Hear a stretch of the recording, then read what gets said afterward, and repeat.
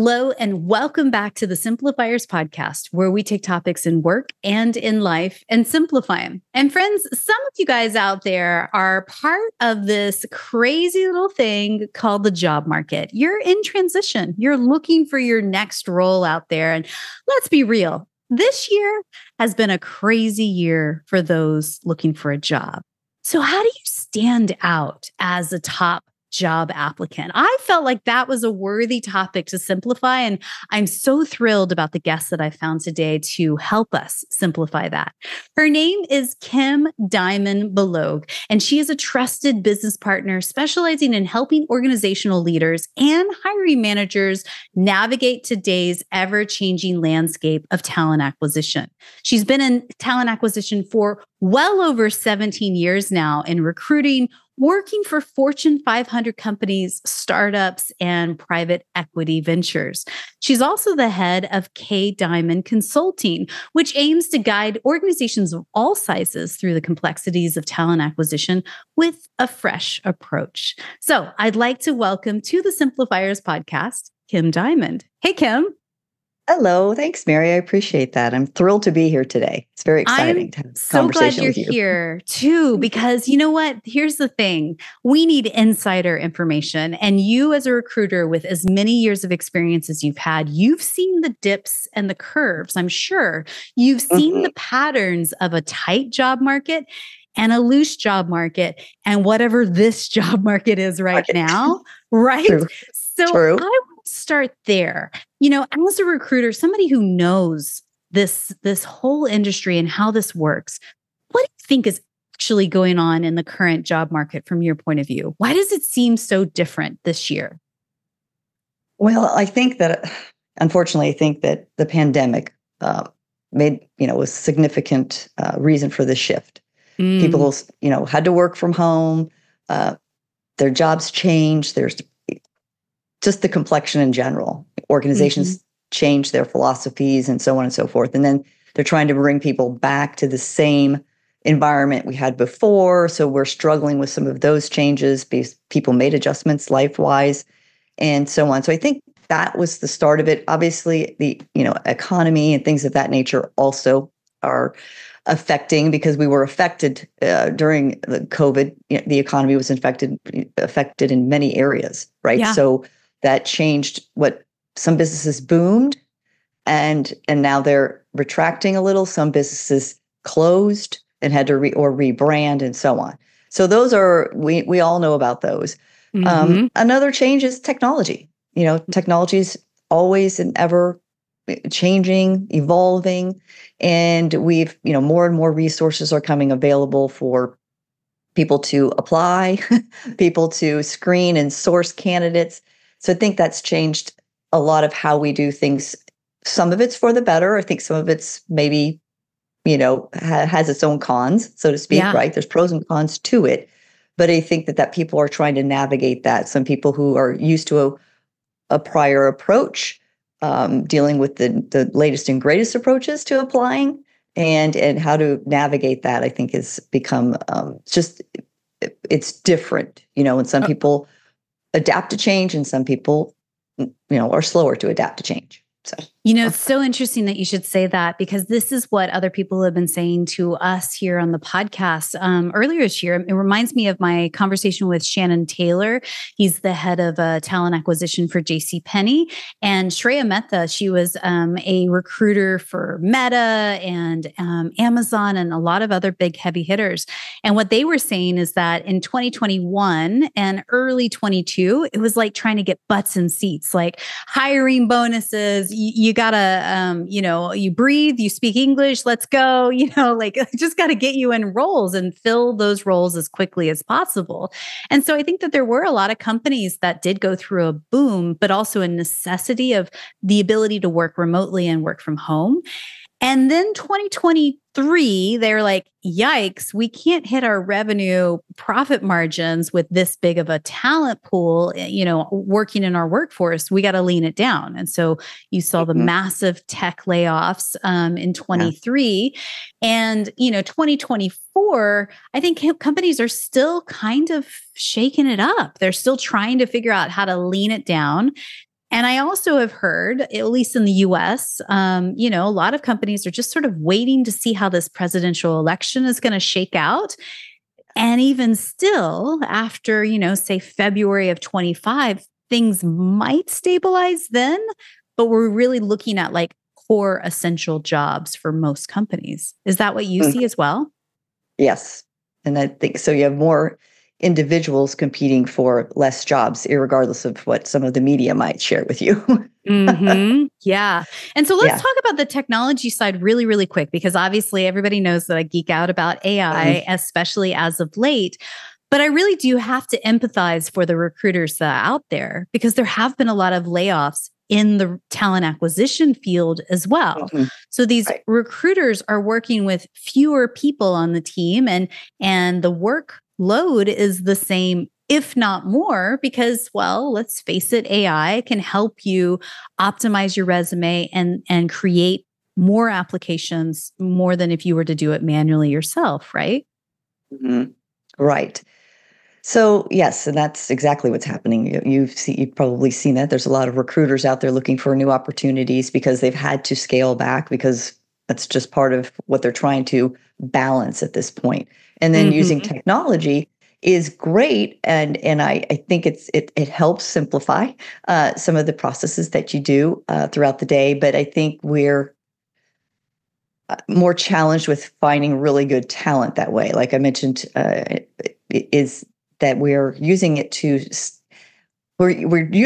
because we're inundated, right? We have less people to look, right? So now we're really funneling it down to that like 3 top purple squirrels that we can get in this group based on them checking every single box. And I think we're missing really good quality talent by having those structures and then relying so heavily on those resources directly. Now, I know, myself, I like to use it as a resource to help me get through to a larger pool, not just 3 or 4. And I'm not saying everybody does that, but I think that they're really using it. They're just microing it down and down and down. And you really want to be able to explore a lot of the talent that comes through those pipelines, because sometimes or funnels, because sometimes it may not be that job they're great for, but there might be another opportunity, but you never have had the chance to review or speak to them. Okay. So, simplifying is great, and we need it because we're, like you said, leaner now, right? Right. But I think that there is some challenges it's creating as well for people who are, looking. It blows my mind when I see jobs that are posted, say, on LinkedIn, and within 24 hours of posting, you've got well over 600 applicants. Like, I don't know how any recruiter can look through and scan through 600 applications to even discern a top 20 list. And so what I've heard, and tell me if this is true or not, is that recruiters skim off the first, say, 50 or 100 applications that they get. And they go, okay, well, I've got my list of 20 or my 3 purple squirrels, as you say. That's enough. Even though your ultimate superstar candidate was number 425, right? They never saw. Like, it never was seen, right? That can happen. It's impossible for someone to look at every single one. But the positive to it is, based on the system and that you're coming into as an applicant, the organization does have your information. So another opportunity or an opportunity of similarity, or that, you may have some skill sets you're in. Okay. So, but you do have to take that into context. So when you're looking at how many applicants have come in, I don't like to discourage anyone from applying, because your information is now within the system. Yeah. If they are using that system going forward to find additional talent. So don't like to discourage people, but I guess as a recruiter, it's impossible. I mean, you get through so many, and then you can't have hiring managers. No one would ever make a decision. You would just go on and on and on. So, you do have to work with it that way. And then sometimes the problems that we have as recruiters is people apply because they feel confident that maybe they have some of the skill sets, or they're interested in the opportunity. So we do need to use our personal sourcing and screening capabilities, as well as technology, so that we don't waste time with people who would not be able to do this position, and get to the people that are within that pipeline of candidates that could and would do the position. Because it's it's like creating a roadblock in order for the recruiters to actually find the top talented, qualified candidates.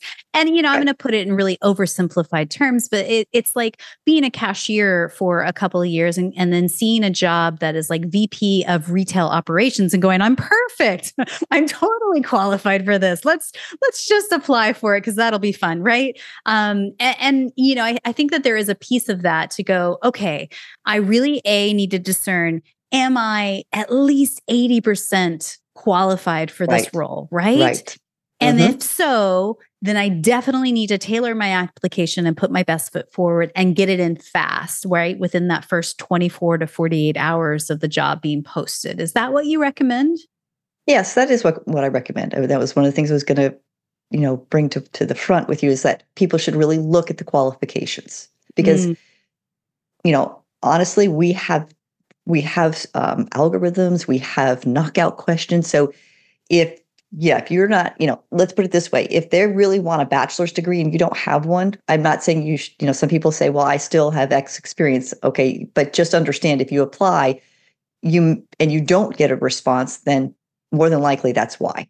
Right. Because it's a criteria of the job. Because it's a criteria. Right. Yeah. And they have a funnel. There's where the system will immediately flag it as not, one that you want to pursue. So just be mindful of that when you are applying, and it would be helpful for all those that do meet most of the qualifications to not have to sift through all of them. But again, technology does help with that, and we do have that. But again, apply as soon as you can if you see the opportunity. Yes. Okay. And now I really want to squash this myth right out the gate. It is not a robot that is rejecting your application, because there's a lot of talks of like ATS is just a robot that's just knocking me out entirely. There still has to be a human on the back end that goes, no, this is not a candidate for this job, right? That has to manually push the button, correct? Well, we have systems that you can create knockout questions. And usually those questions are asked in an application process. They'll pull them specifically to the forefront. Like, do you have a bachelor's degree? So we'll use that one as probably the easiest one. And if you tick no, then my system will tell me you don't have that qualification. So that's done systematically. Okay. So, and there can be algorithms that I don't necessarily, we all learn through the tech people how to work through those, and whatever you implement in your system and however you decide that you're going to funnel through. We look for some specifics to try to get our eyes on them, but there is some technology that does move you to a different bucket per se, and they all can work. A more qualified a candidate bucket, basically. Right. But there still has to be a person that goes, okay, even so this knockout question, she said no, and I need yes. All right, we have to click reject. And that's what automates the rejection email, right? Right. Okay. So let's go back to the core of what we want to simplify. So job seekers out there are listening intently. I can see them right now in my mind. They've got their paper and their pen. They're ready. They're like, Kim, tell me the secrets because this is driving me crazy, right? What are those key ingredients, in your opinion, as a recruiter, to standing out online and specifically in your job applications? Like, what should you optimize first and how? Let's dive deep. Okay. Well, the behemoth in the room is LinkedIn. Okay. We all go to LinkedIn. So, I highly suggest you get your LinkedIn profile in a good position. So that means a picture, and the picture should be, in my opinion, professional, or at very least presentable. This isn't, in my opinion, it's not Facebook. So, if you're a creative person and you're or you're a comedian, then maybe you use a little bit of flair. But if you're looking for something that's a corporate environment or something, you probably want to keep it pretty straightforward, nice smile, show some personality. It doesn't have to be, that professional suit and tie picture. But you start there, because when you don't have a picture or you don't have any information, then there's kind of two things that register is, well, I don't know enough about them. Number one, can't really tell. And number two, they really must not be interested either to be recognized, right? So it's kind of a twofold thing. And that's obviously I'm giving you my opinion, but I think that if you can get your picture up there, you get your appropriate title. There's lots of options to look at. You can go and look at people's profiles, but you want to make sure you have a title up there that's reflective of what you do. It's not necessarily what you do for an organization, but you as a person. Yeah. Okay, that's your branding. You want people to know if you're I'm a top sales professional, or I am a VP of pricing, or you don't have to use titles. Just say like for me, it's strategic talent acquisition, and that's not a title. That's what I do. So you want people to grab a hold of that when they're looking for and it to stand out. You also want to make sure that you complete the profile. You want it to have information such as a little bit about yourself. There is an opportunity to put words in there for people to get a flair for you. Not a summary of your organization you're working for, what you've done, and just put it together like you would put at the top of a resume, but a little bit longer, a little bit more in depth, not just an objective summary. Okay. And then you want to make sure that it matches. So LinkedIn is, to me, you want your jobs to match, you want information under each job. So you want to know a bit about the responsibilities. This does not have to be a cut and paste from a resume, but you want to highlight your responsibilities and your accomplishments. Mm-hmm. Those are things that we like to see. We like to see any types of groups or organizations that you're attached to, of course, your education information. And, to me, that's a go-to for me. Now, it's not for everybody, because there are certain people that, there's certain roles in the world that we don't necessarily go there, but we would go there if people were there. Okay, Mm-hmm. let's be clear. Just because we don't necessarily find a lot of people who are currently working in a warehouse environment because they're in a warehouse all day. They're not on LinkedIn. They're not on a computer. Okay. That doesn't mean we would find them there if we knew they were there. Okay. Let's just be honest. Okay. Yeah. So the other thing is on Indeed. I want to cover Indeed. Indeed is the other behemoth. Okay. That everybody goes to for people and for job postings. If you have a resume on Indeed, my bestest recommendation is, if you are looking for a job, you need to update that resume. Indeed does not do anything for you but house the resume that people can search. So if your resume last showed you at a job in 2020, well, we're confused. Have you worked since 2020? What have you been doing since 2020? So, and I think people forget. They just go, well, my resume is on Indeed. It doesn't update as you update. You have to physically update it. So for those that use Indeed for their job searching and getting recognized and using applications, get that updated, because I struggle with that all the time. I'm looking at it going, I'm not sure. Are they working? Right. There's lots of things that go through your mind. So those are two, LinkedIn and Indeed, the two go-tos in the world right now when it comes to looking for candidates. Those areas need to be updated.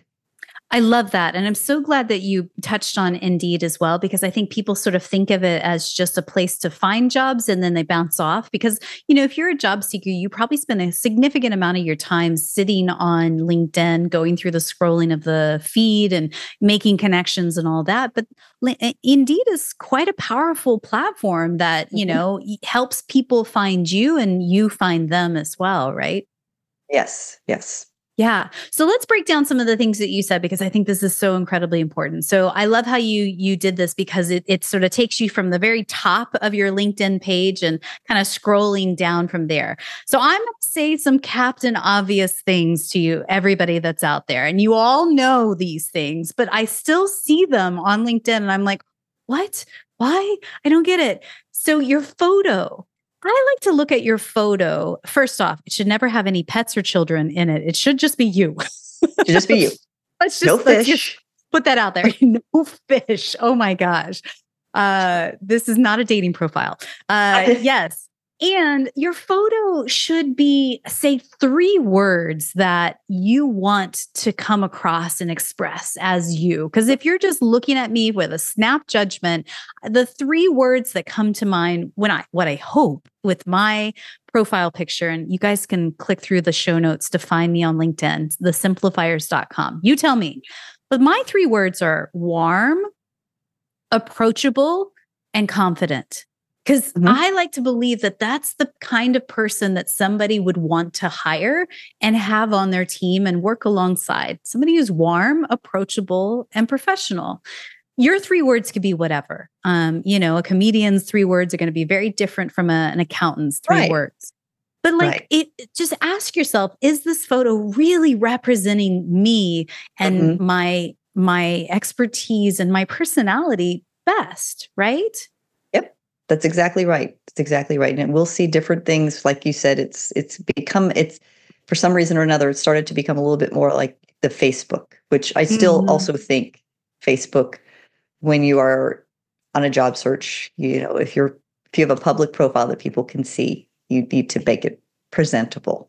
Yes. Right? So, gosh, that is so important. And that's a whole other thing, but this is a homework assignment for anyone that's listening.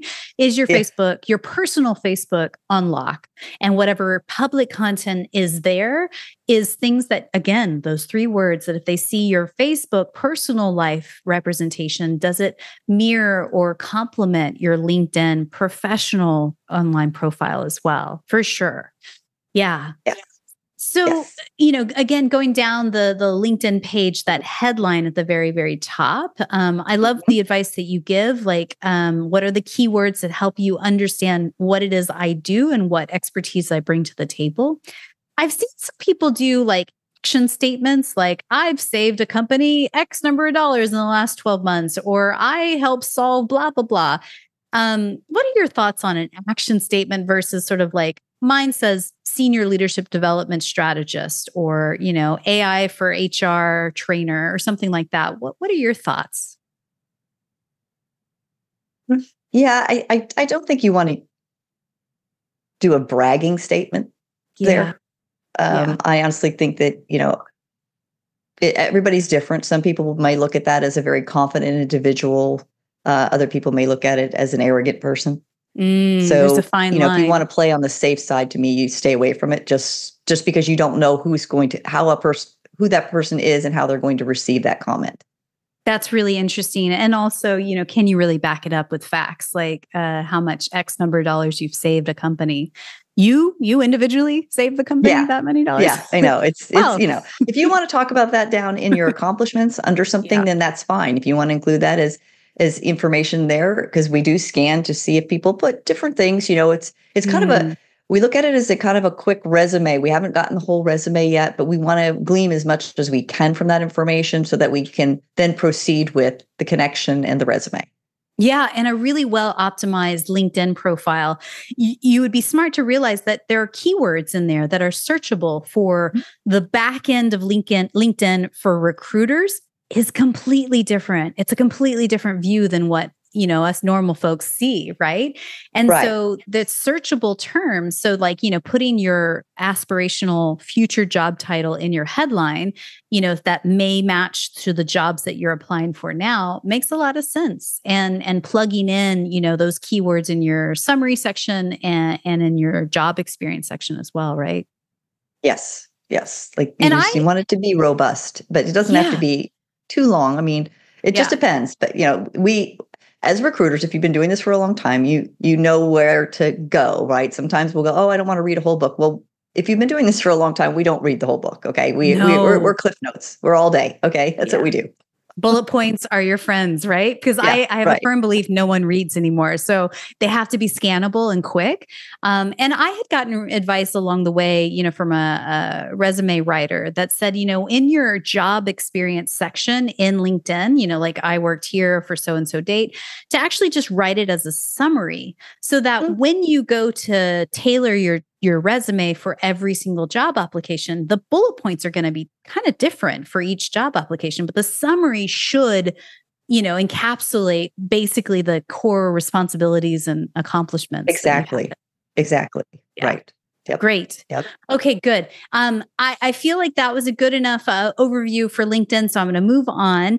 But I was referred to you because I was told that you're a genius about something called a video resume. Now, talk to us about what those are and how people can create them and where we should post them. What is it? Well, it's just something I came up with recently, and people have done this. Okay. I'm not the first to create this by any stretch. Okay, let's just be honest. Here we are. Okay. So it's just I have had several people that I have known, worked with and know professionally that have been looking for new opportunities, changing careers and so on. And they're coming to me, and I know how strong they are as a candidate, and they're sharing with me their challenges of I'm not getting any responses. I've applied to 35 jobs, and it was just kind of baffling me. It was like, how are you not getting through the screening process, right? So I get it. Like I said, like we just talked about, recruiting teams have scaled down. We're relying more on technology and making sure that, they're ticking every box. Okay. But ultimately, you can't really know who the person is. And maybe this person who ticked every box is not going to be a cultural match. Okay. That's not going to come through all of this. There's no way you're going to know this person can tick every box and you can talk to them and they're an absolute jerk. Like you're not going to be able to work with them. It's just the bottom line. Well, you don't know that through the other, but then you might miss somebody who, is right or take longer. It's just this so as I'm thinking through that, I thought to these individuals, would you be open to doing a basically an interview with me, but in more of a conversational style? There are video interviews. A lot of people request people to do them, but they're talking to a screen. They're answering questions. This isn't a direct communication like you and I are having. So I wanted to be a comfortable environment for them to be able to express themselves and people to be able to see how they communicate, hear about them, and, kind of get a feel for them versus just reading it on paper.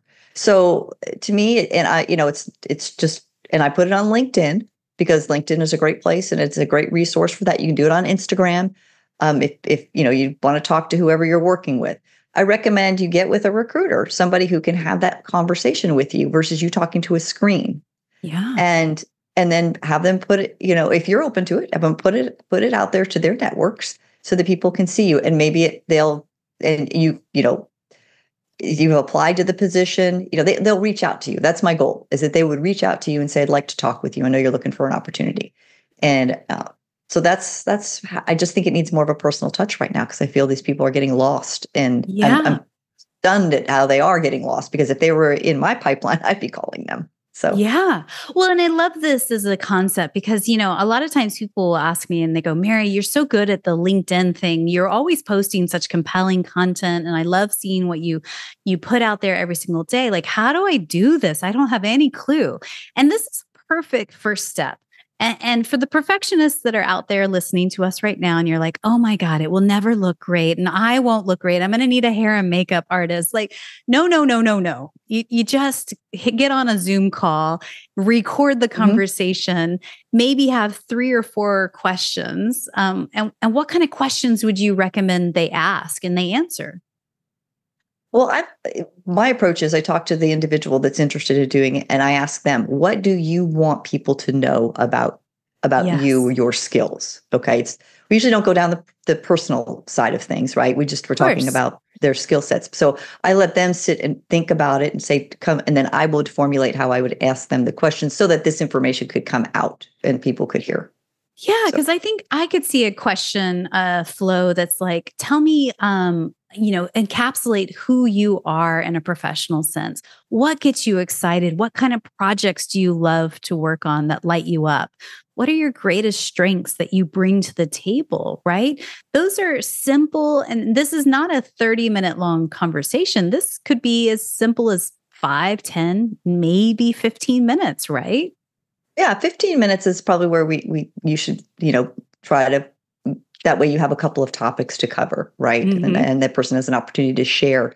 And what I call this is that they're doing their storytelling. This is important when it comes to when you interview. It's part of the interview process, right? And this is a format for them to do kind of storytelling, but they're not under any kind of pressure for a job. Exactly. Yes. And it should feel natural. And let's be real. The first time you ride a bicycle, it's really hard and you fall down, right? So you're probably going to have to do a few takes, maybe try it a few times and then, get better and better at it over time. But I just love the idea of a video conversation that talks about your candidates' greatest skills, and then you pin it at the top of your LinkedIn. So when recruiters are scanning because they don't have time, And they go, oh, this looks different. What is this? Click on it. Oh man, I get to hear her in the flesh and get a good sense of her personality, her expertise. Yes, I'm going to flag her as a top candidate. I mean, jackpot. So smart. And honestly, I'm probably going to give this away now. LinkedIn should have that on their people. They should have that capability on their profile. Totally. 100%. Right. Ugh, it's so smart, Kim. I love that you share this because I just think that, and don't overthink it. Like find a friend. No, don't overthink it. Doesn't have to be a recruiter. It could be a career coach. It could be a person that know is a good communicator. Give them a few questions to seed to you, record on Zoom, get her done. Exactly. It doesn't have to be a recruiter, just somebody, like you said, who can talk, have that conversation with them, make it conversational. Mm-hmm. Yeah. And so, it seems like you really need to go above and beyond these days to get noticed. And, I think that my personal belief is that LinkedIn is great. Technology is great, but really it's all about networking, isn't it? Like getting face to face and building those relationships with people that who will talk about you behind closed doors in a positive way, right? Mm-hmm. So what are some tips for networking that's going to help differentiate yourself and also just to help you stand out? Well, obviously you want to go to your communities. Okay. Obviously your immediate networks, what those might look like, whether you're, in some hobbies, whether you play pickleball, golf, you go to your church or what have you, those are places you want to start first to let people know that you're looking for a new opportunity and share with them, if they, what do you do? A lot of times people know people, but they don't really know what they do. Right. So, give them a little overview, have something that, you can share with everybody that's real quick and easy that they would remember. And then, of course, you want to go to the technology platforms. Again, we circle back to LinkedIn. LinkedIn's a great place when you're on there to make connections, check in with your people, start connecting, start looking at groups that you would like to affiliate with. And there's tons of them. You just search groups and based on what you would be interested in, they could be hobby type groups, whatever you would like to get information from yourself that you could also include your information and potentially network through that. Okay. Yeah. And then what else LinkedIn has a tutorial to tell you, these are some steps you should take. You probably know better than I do that you can take to do the networking, right? The groups and then connecting and then asking people to help you connect and being on LinkedIn and liking posts that you do like, you don't click something just because, okay. But, if you like someone's posting or post, do some research. If you have a particular thing you're passionate about that makes sense, that's professional, you want to write an article about, or you want to share an article, do those types of things to get yourself continuously going through the loop so people see you. It's about being seen, out of sight, out of mind, right? Type of thing. So the more you do that, I think that's a super easy thing. You come in once a day, you sit down at your computer, you go through it, and you've put something out there and you've done a couple of things every day. Yeah, so. I love that. And you're talking about like a content strategy. I mean, I came from a communications background in my early career, so I can link that to this now. But the way I look at it with LinkedIn in particular, especially if you're trying to find a job right now, post one time a day. That's it. Just one post Monday through Friday. We're not talking multiple posts, not, fancy film shoots, nothing. We're just one post a day, Monday through Friday. And then I like to think about what are the 3 primary things I want people to associate with me as my thought leadership. And so for me, it's like leadership development, AI for HR, and employee engagement. Those are the 3. And so I should be talking about that the majority of the time in those Monday through Friday posts, whether it's an insightful article I read and, kind of sparking a conversation with people, or maybe I share like a cheat sheet that somebody else has created. I didn't create it, but I'm just passing it along. So people know, they go, oh, wow, Mary is a person who knows a lot about this, this, and this. What are those 3 things that you want to be known for? And, weave that into your content creation, right? Mm-hmm. Absolutely. Right. You should weave that in. If it's something in your brain is just like, oh, I can't think of anything, find a quote, put a nice quote up. It's sometimes, you're like, I don't have any content today. And, put a quote up that somebody else created the quote, but you're able to share it because it's something that resonates with you and you feel people would be inspired by. Yes. And again, it's all for the eyeballs of Kims around the world. Everything I write is really meant for the recruiters out there to go, wow, Mary is a thought leader in this, this, and this. I need to call her. I need to book a screening call. So know your audience. And build your content accordingly. And you know what's so silly, Kim? And again, I look at it as a game because I think if you try to, put anything else on it, it gets really, really hard or really, really heavy. So just play it like a game. Do you know what's funny is that the most engaged posts sometimes are photos of myself. It's a photo of myself or me with my kids or something like that. Professional, obviously, and then spark into a story or a conversation and I ask a question. But the photos of bright, shiny, smiling faces get the most engagement. Isn't that funny? Well, it's the same thing with the videos. I'm doing this one with you. I work with another individual, Christy Howard. She and I do Career Catalysts once a month, and that as well. And because people can see you, it's not just words, right? Yeah. That they're reading. Yeah. Yeah. Agree. People like human connection. Exactly. And this is at the bottom line of it. But I think also back to networking, I think you have to get offline and you have to get face to face. You have to meet people. You do. At your local industry networking events or educational events, that is so huge as well. You're building a network of people who are going to talk about you, recommend jobs to you, and introduce you to key decision makers at your target jobs, right? That's right. Yeah. So like I said, you do start with your personal networking and now that we can do that again, and I think people got away from that because we couldn't do it, right? We couldn't get face to face. And now that you can, those groups are alive and well again. So take advantage of them. Yeah. And, what are your thoughts on asking people for a 15 or a 30-minute virtual coffee? If they're brand new contacts, not necessarily a recruiter and not necessarily asking them for a job, but you're just trying to build your network. What do you think about virtual coffees, like video calls? I think those would be great. I think that's a great opportunity. And you probably want to engage people that you might want to learn something from. Yeah. Ask them, what's the culture like at your company? Yeah. Whether it's about an organization or about what they do, people like to talk about themselves. That's just the nature of it, So if you, find somebody that interests you, like, hey, I saw you were doing this on, you've been posting these and I'd like to learn a little bit more, something and then that's and then, you do learn more. So it's 2 for 1, you can make a connection and you learn. So, yeah.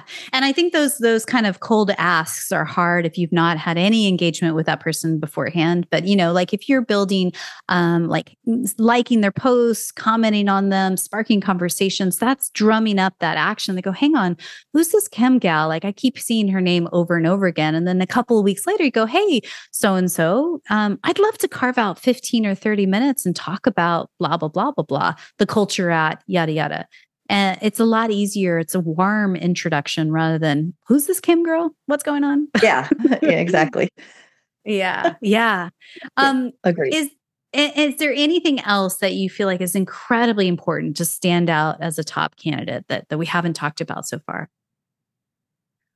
Just if you want to step forward, okay, not just the looking for it, but if you're in the process, if you want to stand out as a top candidate and you're engaged in an organization, the best thing I could recommend is if you are interested in an opportunity, do your research. Okay. Learn about the company, learn about the people. You can find those people on LinkedIn most of the time as well. You can find out information on Google about the company. Really learn about those things when you're preparing for, if you get the call. Okay. I know we're kind of talking prior. Now I'm talking about if you get to that point. We really like to know. I can tell you it's one of those questions that we always ask. So do you know anything about our organization? And when people say, well, no, not really. I just applied to the position.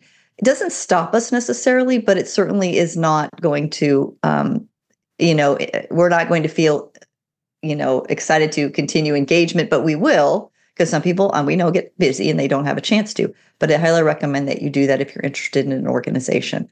Get those information up front. So when you do get asked that question by the recruiter, you can say, yeah, I saw this, saw that, blah, blah, blah. Then, that really helps propel the conversation. Okay. Yes. So, do that research too, because we've done it on you to the best of our ability. So you should in return be doing it. Such great advice. And for those that are out there that are using ChatGPT, even the free version, can I give you a hot tip? You can go and search for a company's annual report. Most times it's public, you can find it as a PDF, right? You download the annual report PDF. You go on to ChatGPT and the prompt you write is this. Get your pens ready. Digest this annual report from XYZ company and give me 5 questions to ask the recruiter that shows that I'm well knowledgeable about this company and also highly interested in X, Y, and Z. Let's say it's a job for leadership development, highly interested in leadership development programs. Let's say it's a job for finance, highly interested in finance programs. Guess what ChatGPT will do? You attach the PDF. It's a public file. It's already out there in the world. It will digest that 100-page document for you, summarize it for you, and give you those 5 questions to ask back. Even if you put the job description in beforehand, it will digest that, knowing what job you're applying for and angling those questions based on that. Guys, there is technology out there that literally helps you do what would take hours 2 years ago, takes a mere 30 seconds. Mind blowing. Exactly. And if it's something that you don't want to do, then the recruiter is probably going to think, well, you're not that interested. Yeah, exactly. Because let's face it, other people are. So exactly. Kim, you have a consulting company and you have been so kind and generous to offer one free consultation to anybody that's listening to this episode and reaches out to you. Tell us, what kind of consultations would they be able to receive from you? It depends. If they're coming to me as a candidate, someone looking for an opportunity, obviously talk about similar things as we're discussing today. Look into what they're currently doing, what we can do better. If they're in an organization who's looking for my assistance, we would talk about what their needs are, and I'm happy to help. Obviously, I do recruiting, I do process improvement. I look at contracts, vendor contracts, various things that I do as a consultant outside of just recruiting and talking to candidates with respect to their job searches. Okay. So I do both. That is incredible. So again, go to the show notes, thesimplifiers.com. You'll find the links for how to get connected to Kim, both on her website as well as on LinkedIn, right there in the episode show notes. And make sure to reach out to her, let her know that you heard us on the Simplifiers podcast. And she's here as a wealth of resource and knowledge for you to connect with. So thank you. Kim, thanks, Mary. Of course. Kim, as we wrap up, there are a few questions I like to ask you that I ask everyone that comes on the podcast. So here we go. The very first one is this. Tell me, what's one book or blog that you're reading these days that's either inspiring you or poking holes and challenging your belief system? Yeah. Well, I found this book. It's called The Talent Fix by Tim Sackett. And I really am very aligned with his approach to talent acquisition. He discusses a lot about how talent acquisition should really not necessarily be under the HR function. Like, it should be its own, where it should be a true partner when it comes to working. This is from a corporate standpoint. Agency, it's a little bit different. There's some dynamics relative to that. But I really I've enjoyed his book very much so, because I feel very aligned with what his thoughts are, the approaches are. It's like one of those books where you just go, yes, exactly. That's what I was thinking. I love it. Yeah, so it's called The Talent Fix by Tim Sackett. Amazing. We will link that up in the show notes for you guys if you want to check it out. Again, thesimplifiers.com. So tell me, who's one person, somebody that you know personally that you just feel is up to brilliant things? If we were to shine a spotlight on them right now, tell me, and never know, maybe they'll be on the podcast one day. Who would that be? There is an individual that I worked with at a prior organization, and he came in as a recruiter, and he has since worked his way up to a director of talent acquisition. His name is Scott King. Phenomenal individual. He has done great things for an organization called Rexel, and I think he's implemented some outstanding talent and talent development programs within that organization that have probably raised the bar of what they're considered as far as a place to work goes. So Scott King would be someone that I would love for you guys to talk with. Awesome. Well, we will link him up in the show notes if you guys are curious about him and the work he does in the world. You can find that over again at thesimplifiers.com. So I believe gratitude and simplicity go hand in hand. Tell me, what are you grateful for today? Oh, I'm grateful to be here. Breathing. No, yes. I mean, I'm grateful for, all the experiences that I've had up to this point that have really helped me understand myself, working with individuals like I do so much better. So I'm very grateful for all those experiences, the thousands and thousands of candidates that I've spoken to, had the privilege of speaking to and learning from. That's been an enormous. I think I have so much in here just from those people, right? They do things I could never imagine doing. I would never be able to do. So I'm very grateful for all the knowledge I gained from those conversations over the years. And it really does give me empathy when I think about recruiters that are out there talking to thousands and thousands of people and trying to help make the right match for the right role. You guys, this is not easy work that recruiters have to do. I have a lot of empathy for you. Thank you. It's enjoyable. You have to like people for sure, and you have to understand that all people are different and work through that. But it's, yeah, you get to talk to a lot of wonderful people. So, it's really gratifying. Yeah, and connect the dots. So my final question for you is this today. And again, thank you so much for your time. Someone somewhere is listening to you and I right now, and let's just say they are so tired of searching and searching and searching for a job and feeling like the rejection automated emails with no feedback back are just a little bit soul crushing. They're feeling a little bit beyond hopeless. What's one thing you could whisper into their ear right now just to encourage them in this moment? Take a deep breath and keep going. There's a job there. There's a job there. Kim, thank you so much for your time today. Thanks, Mary. It's been great. I really appreciate it. Thank you so much.